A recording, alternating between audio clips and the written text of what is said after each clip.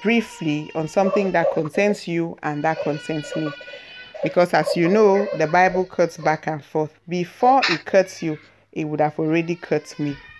I want us to read from John chapter 6 from verse 22 to 35. John chapter 6 from verse 22 to 35. I am the bread of life. On the next day, the crowd that remained on the other side of the sea saw that there had been only one boat there, and that Jesus had not entered the boat with his disciples, but that his disciples had gone away alone. Other boats from Tiberias came near the place where they had eaten the bread after the Lord had given thanks.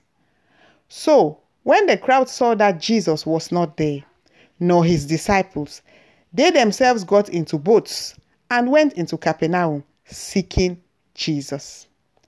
When they found him on the other side of the sea, they said to him, "Rabbi, when did you come here?" Jesus answered them, "Truly, truly, I say to you, you are seeking me, not because you saw signs, but because you ate your fill of the loaves. Do not labor for the food that perishes, but for the food that endures to eternal life, which the Son of Man will give to you. For on him God the Father has set his seal." Then they said to him, "What must we do to be doing the works of God?" Jesus answered them, "This is the work of God, that you believe in whom he has sent." So they said to him, "Then what sign do you do, that we may see and believe you? What work do you perform? Our fathers ate the manna in the wilderness, as it is written, he gave them bread from heaven to eat." Jesus said to them, "Truly, truly, I say to you, it was not Moses who gave you the bread from heaven, but my Father who gives you the true bread from heaven. From the bread of God is he who comes down from heaven and gives life to the world." They said to him, "Sir, give us this bread always." Jesus said to them, "I am the bread of life. Whoever comes to me shall not hunger, and whoever believes in me shall never thirst." Praise the Lord. This morning, I want us to ask ourselves a question.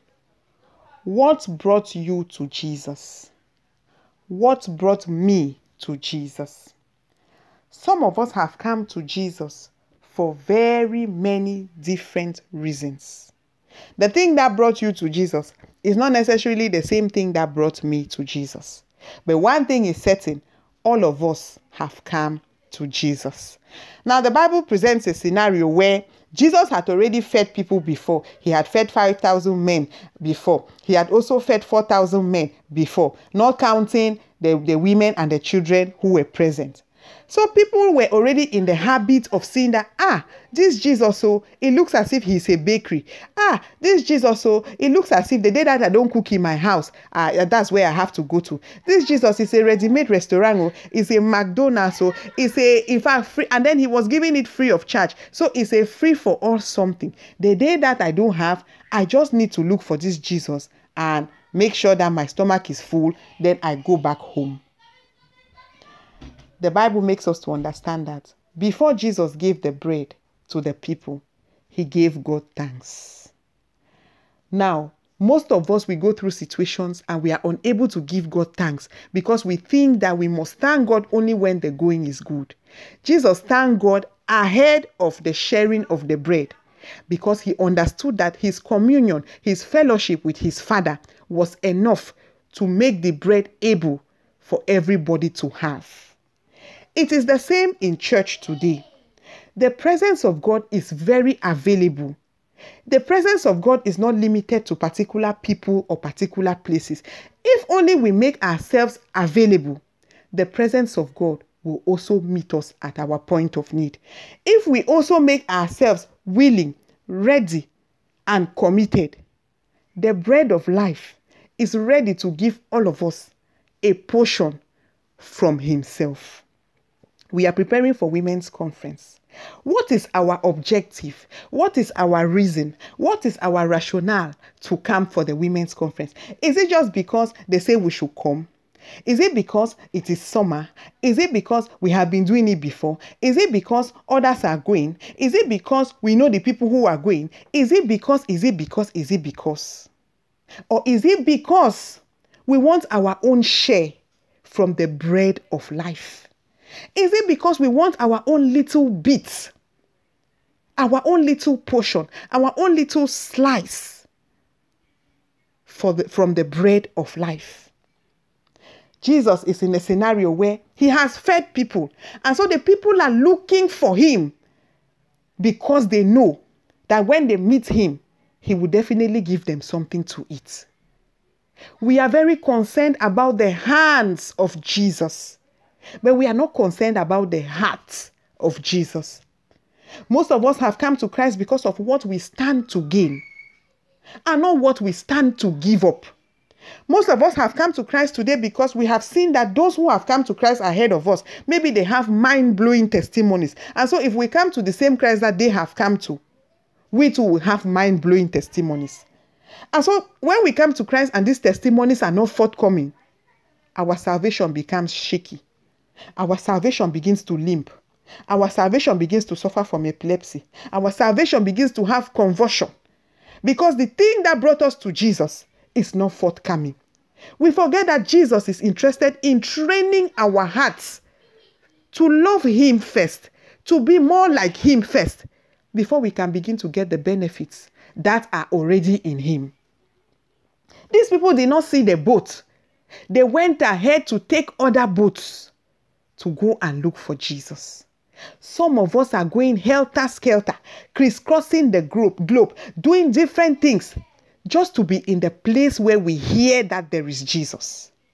Because we want to see the things that Jesus has done. Because we want to be part of those who are trending. It looks as if when you are on Jesus' side, you are trending. So let me just trend with the trending few. Or it looks as if this Jesus that I've been hearing about, well, he has something to offer. Let me just go there and see. Or maybe you missed the first episode of the 5,000 that were fed and the 4,000 that were fed. And somebody has told you, you say, no, this time around, you will not miss it. You too want to be part of the item 11. You too want to be registered in the restaurant. You too want to see to eat that free for all bread that they are giving everybody. You are part of it. We forget that Jesus is not interested in the multitude. Jesus is not interested in the crowd. Jesus is not interested in much noise. There can be much noise in a place, but Jesus is not in it. When Jesus was not in the wind, he was not in the fire, he was not in the storm, he was in the gentle whisper. Jesus is interested in the one-on-one fellowship with him. Jesus is interested in the one-on-one communion with him. Jesus is interested in the one-on-one relationship with him. Jesus is interested in the one-on-one communication with him. Jesus is interested in the one-on-one interaction with him before he can begin to show us the things that he has in store for us. If we are committed to come to Christ only because we want to get the things that he has in store for us, the day we finish getting the things, we might as well tell Jesus goodbye. Say, Jesus, you know what? I got what I wanted, so I don't need you anymore. We need to come to Jesus because we want to relate with him as our Father. Because we want to relate with him on a personal basis and not on a community basis. This is Jesus telling the people, you are seeking me. You are paying transport help from here to there. You are doing this. You are sacrificing. You are doing this and that, seeking me. But why are we seeking Jesus? Is it because we truly want to see the signs and the wonders and the things that he has envisaged for us after we relate with him? Or is it because we know that when we go there, we will just drop all our burdens and he will give us a yoke that is lighter, and we'll just carry the yoke that is lighter and go our way? Jesus instructs us not to labor for food that perishes, but to labor for food that endures to eternal life. The blessings of God make it rich, yes, and added no sorrow, yes. But the blessings of God are valid while we are on earth. Are we the people who are coming to Christ because we only want the blessings of God to be valid while we are on earth?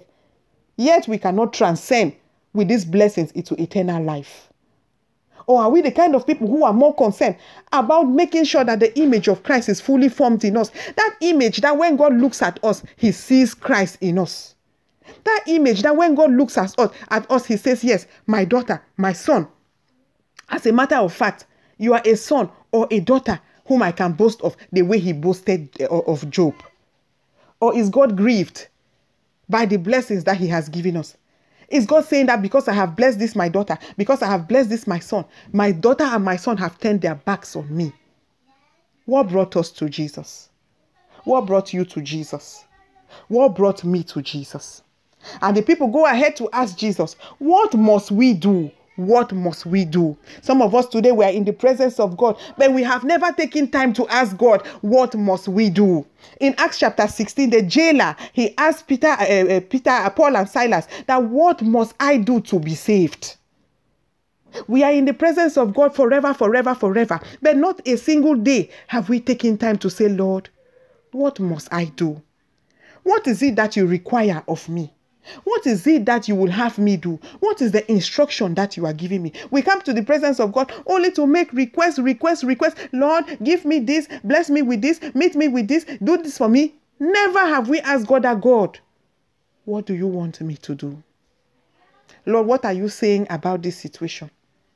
Lord, what is your purpose? What is your will? What is your plan for me? The Bible makes us understand in the book of Proverbs that many are the plans of a man, but it is the plan of the Lord that prevails. We don't even know the plan of the Lord. How can the plan of the Lord prevail in our life? The Bible says the plans that God has for us are plans of good and not of evil. Plans to bring us to an expected end and not any kind of end. But if we don't even know the plans of the Lord, how then would those plans be yes and amen in our lives? How do we know the plan of the Lord when our Bibles, we open them only on Sunday? That's if we even open them.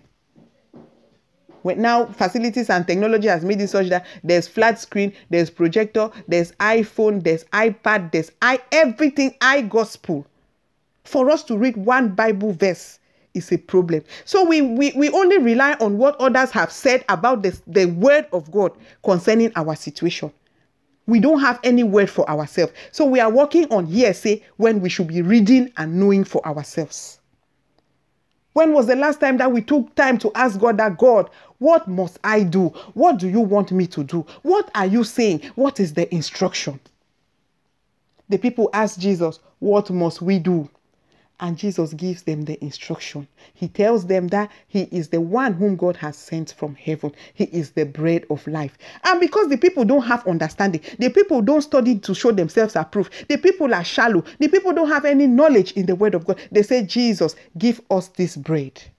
I want to believe that they were expecting to see a very big loaf from a refined bakery with everybody getting a bit of it. Little did they know that they were talking to the person himself who is the bread of life. Most of us today don't know who Jesus is to us. We only know Jesus at the superficial level. We only know that Jesus died on the cross of Calvary to set us free.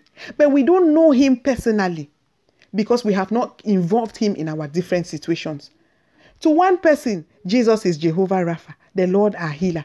But to another person, he is Jehovah Jireh, the Lord our provider. To one person, he is Jehovah Sikenu, the Lord our banner. Or Jehovah Nisi, the Lord our banner. But to another person, he is Jehovah Sikenu, the Lord our righteousness. Who is Jesus to us? What is that thing that we have taken to the Lord and committed into his hands and say, Lord, I come to you because I want to know you. Because I want to fellowship with you. Because I want to interact with you. Because I want to be close to you. Because I want to be your friend. Friends, bosom friends, reveal deep secrets to their bosom friends. If Jesus is not our bosom friend, he cannot reveal deep secrets to us. He cannot reveal unseen things to us. He cannot reveal things that are complicated for the world to understand to us. If he is not our bosom friend, if he is not a friend who is closer than a brother to us. Jesus said to them, I am the bread of life. Whoever comes to me, we must make an effort to go to Jesus before our hunger, our thirst, our everything can be quenched. We cannot sit in our comfort zones and expect that Jesus will come and meet us. The Bible says, draw near to me, and then I will draw near to you. We must make an effort to go near to Jesus. The thief on the cross said, Lord, when you come, remember me. Remember me. What did he do before Jesus remembered him? He shut his friend up and said, we are guilty of what we are guilty of. And that is why we are punished. This man is not guilty of anything. He identified the fact that there was something different about this Jesus.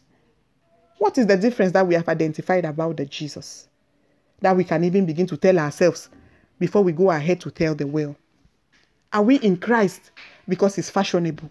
Are we in Christ because we want our daily supplies to be met? Are we in Christ because others went to Christ? Are we in Christ because we saw that those who went to Christ were successful and so we too want that same success? Are we in Christ because we just know that, well, since this is what everybody is doing, let us just follow the crowd? Or are we in Christ because we want to know him one-on-one? Because we want to have a fellowship with him? Because we want to be a reflection of Christ to the watching world?